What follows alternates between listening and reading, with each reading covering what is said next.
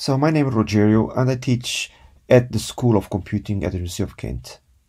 And this brief talk is essentially about software engineering and what topics are covered when you teach software engineering for the MSc in computer science. This MSc is a conversion course which is targeted for anyone who would like, without background in computer science, would like to pursue a career in computer science.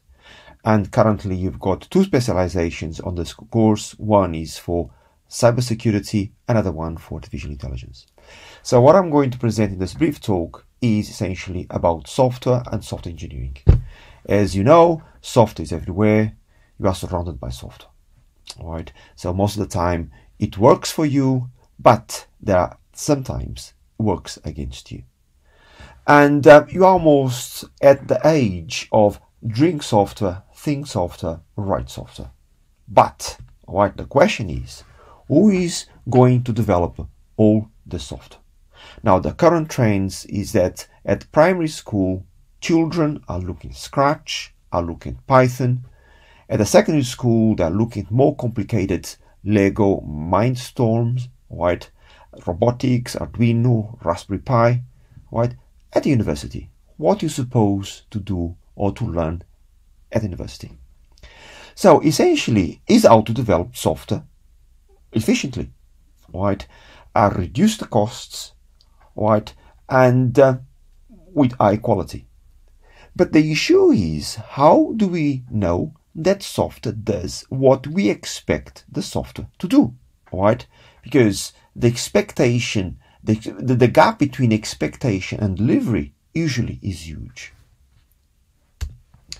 So let's start from the engineering. So what software is engineering.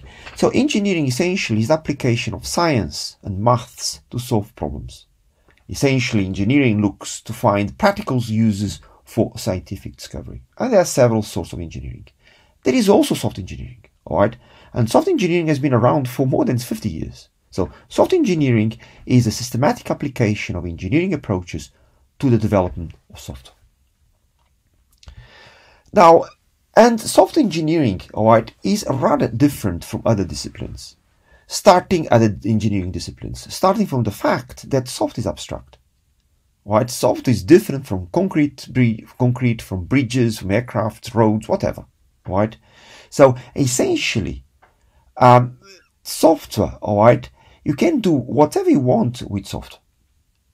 And the process of developing software is a mixture between repetitiveness and creativity.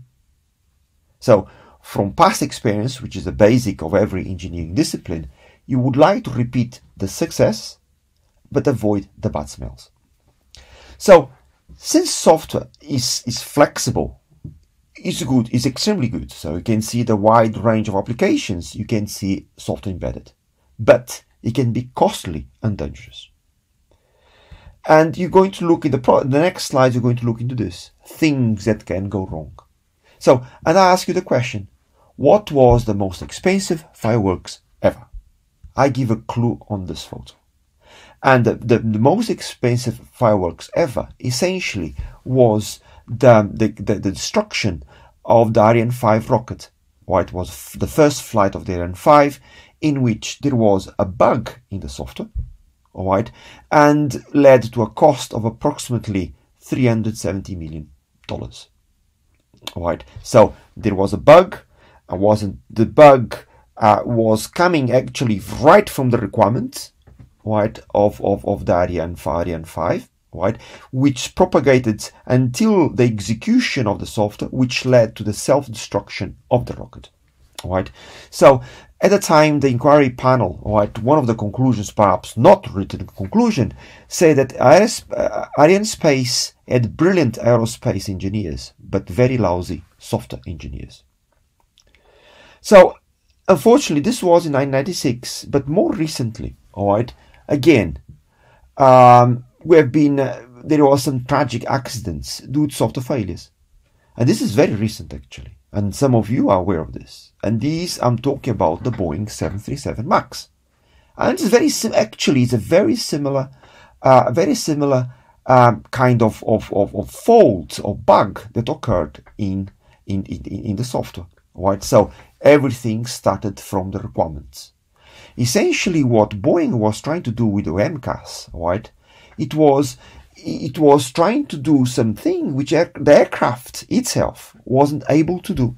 All right, so they're trying to supplement the behavior of the aircraft with some software.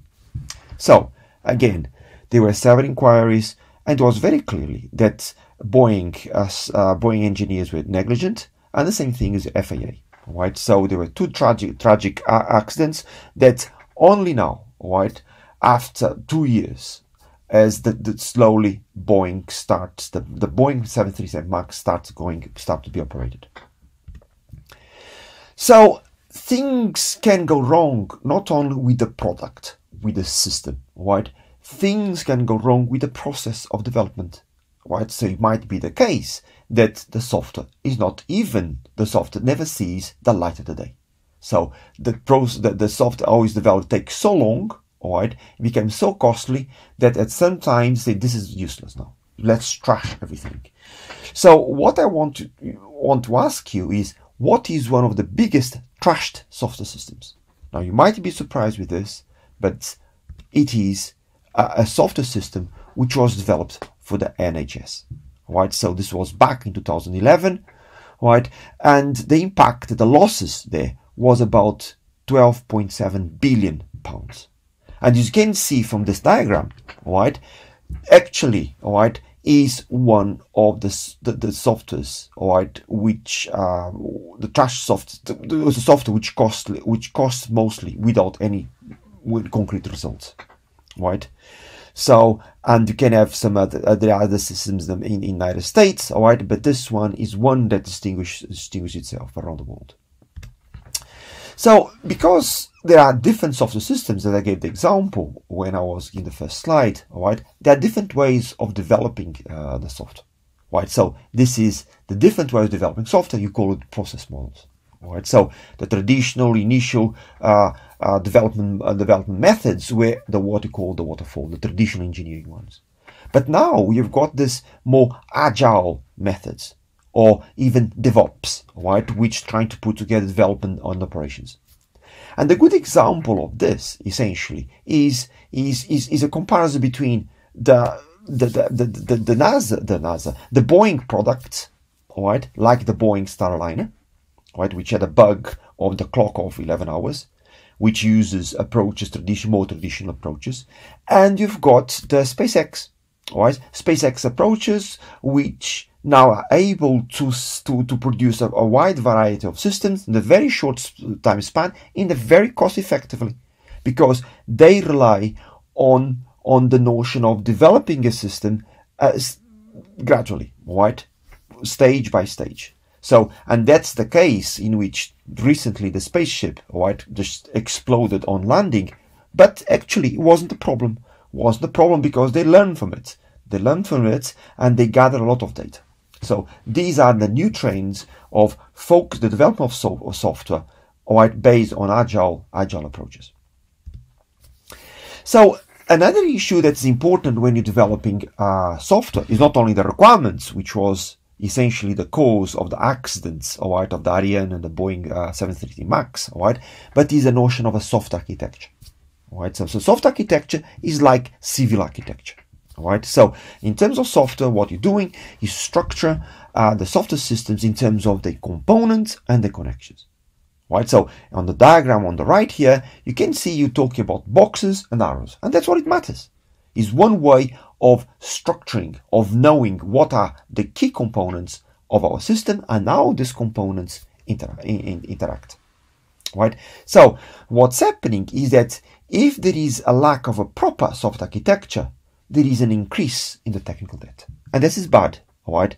This is bad because this means what? That decisions which are made very early in the project may become extremely costly later on.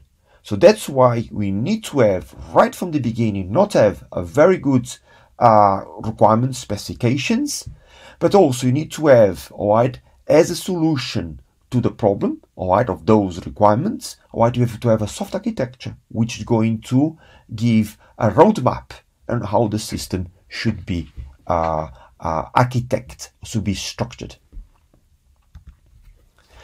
So I gave you two examples, all right, which we cover in our modules on software engineering.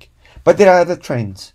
And the trend is that coming up from this monolithic, big, huge single unit system, you start breaking up. So you've got the service-oriented architectures, which is based, for example, all the marketplaces, including Amazon, is based on SOA, software-oriented architectures, into microservices. Microservices is a recent trend in which you're trying to break up systems into small pieces.